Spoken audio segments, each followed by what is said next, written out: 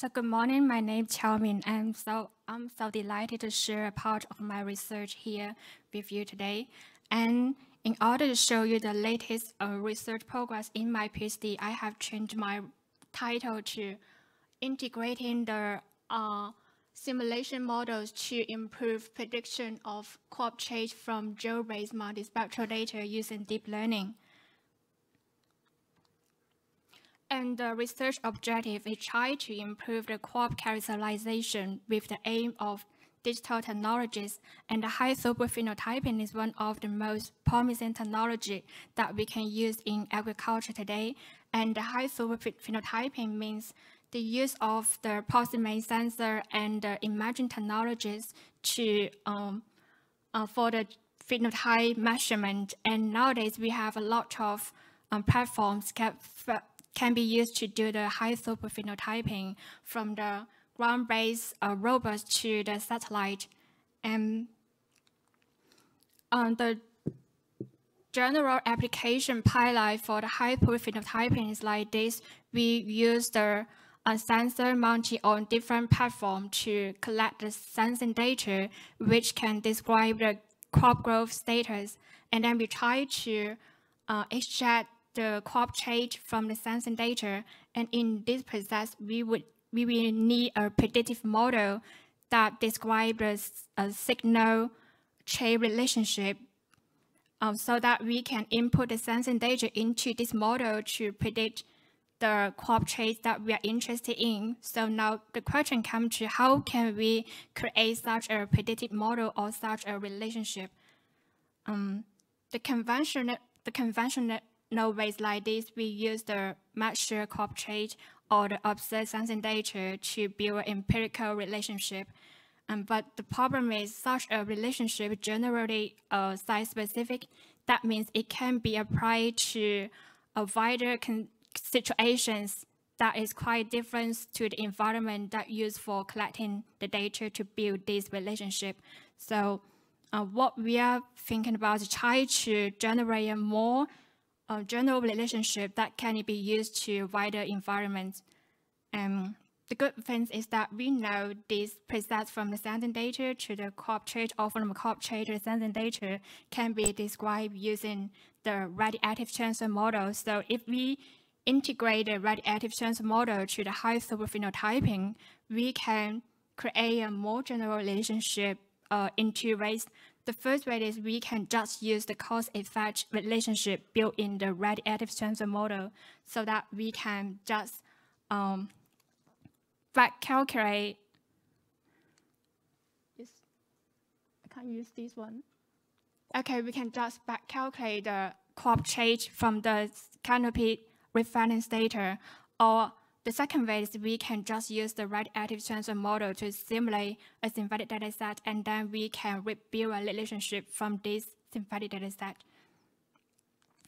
And compared to the collection of the measure of the collection of the experimental data, is quite easy to generate a synthetic data set that can represent the diverse growth and observation conditions. But the problem is we cannot consider the biological control among the crop change in the traditional way to generate a synthetic data set. So here I will try to propose a conceptual framework to introduce the biological control in the synthetic data set in order to build a more powerful predictive model. So here is the framework.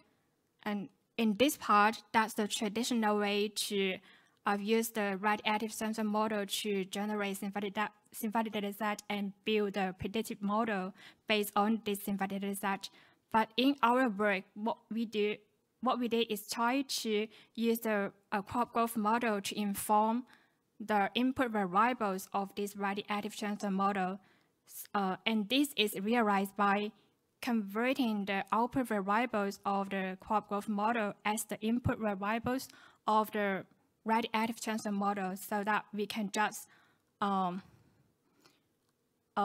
generate the input variable of the radioactive transfer model that are correlate to the crop growth biology defined in the crop growth model, and then we can have the better radioactive the better canopy reflectance that better reflect the real canopy status, and then we will have the more accurate and stable prediction.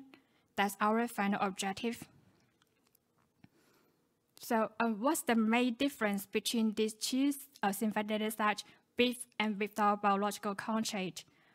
The main difference lies in the combination of the input variables of the radioactive transfer model. For that synthetic data set without the biological constraint, the input variables of the radioactive transfer model are combined randomly. But for that data set with biological constraint, the input variables are combined constrained by the biology defined in the crop growth model. So here I will show you example for these two data sets. Like here, this figure shows the spatial co-distribution of the LAI and the leaf chlorophyll content.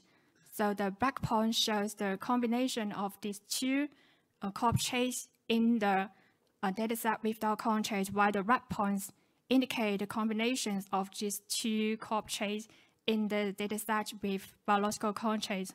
So we can see introducing the biological constraint can potentially remove those combinations that cannot exist in the real crop growth status defined by the crop growth model.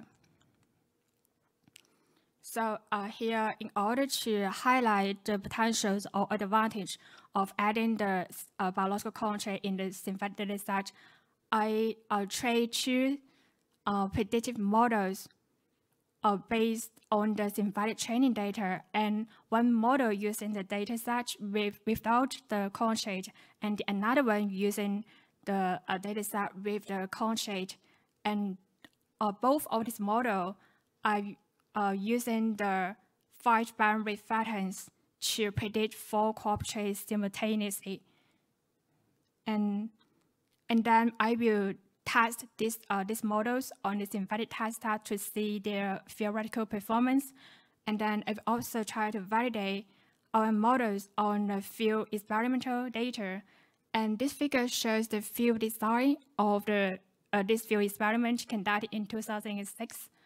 And from this figure, we can see there are this field experiment included multiple genotypes and different management practices so that it can generate contrasting canopies that can be used to validate our model.